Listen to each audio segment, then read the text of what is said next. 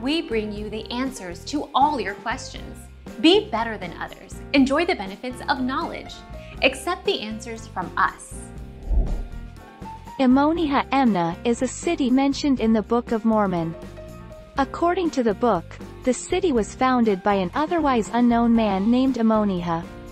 The inhabitants of Ammonihah were followers of the religion of Nehor. Our mission is to provide accurate answers.